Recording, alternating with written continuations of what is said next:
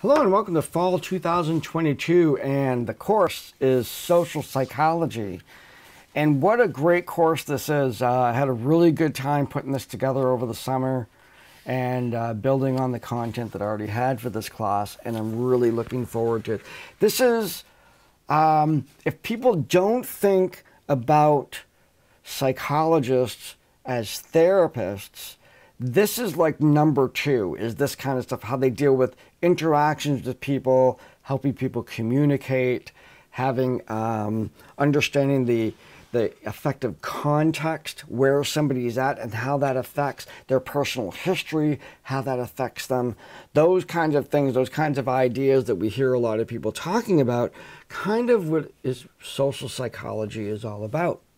So that's what we're going to be talking about this week in this class. So welcome to that. As an introduction to the course, I wanted to focus on a couple things here before we get into some content, and that is the two very important elements to this class, of course, is Brightspace. You're watching this video because you've gotten into Brightspace, and of course the course book. So let's take a look at Brightspace here. As you know, here's the course, and the video is right here. I'm recording it, so it's not there yet. And the only place you really need to go is the content section.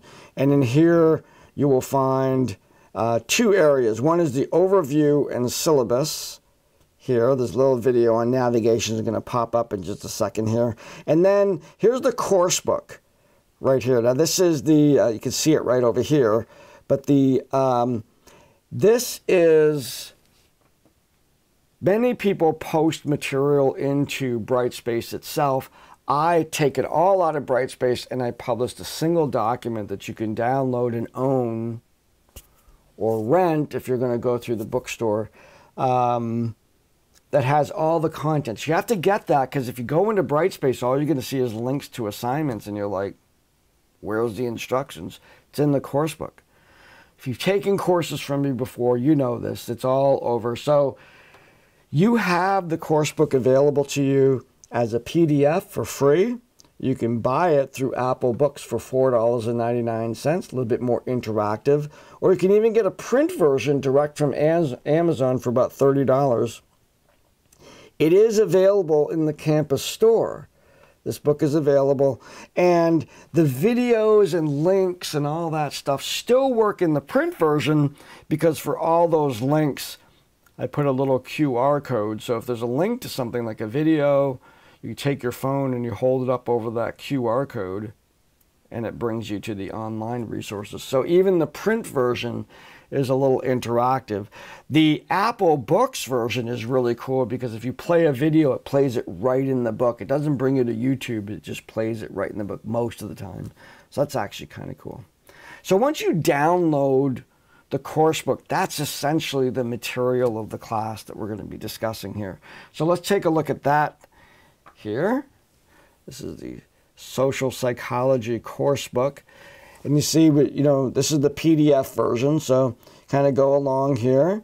And then you get into an index. You can see there is a lot of chapters. There are 26 chapters. So it's over 16 weeks. So every week we are going to be having more than one chapter.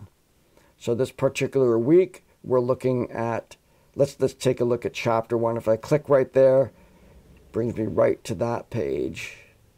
And here, again, just like the books that you've had from me before, the attention section, the importance of social connection, a video right there. See the QR code. If this is printed, you can scan that. Definition of the learning outcomes, and then the content. There's no textbook. This is it. This is what you read and digest and make your way through this stuff here. There's the levels of analysis. Then you get to the end of chapter 1, and there's two discussions. One is comparing this class to other classes in psychology. The next one is the central construct of social psychology is the universal need to belong. discussing that, what it means to you. And then what is meant by levels of analysis and why is it important from the perspective of social psychology. And the levels of analysis were right here. That's what these are. That's how each chapter is going to work. So each chapter is going to contain that assessment.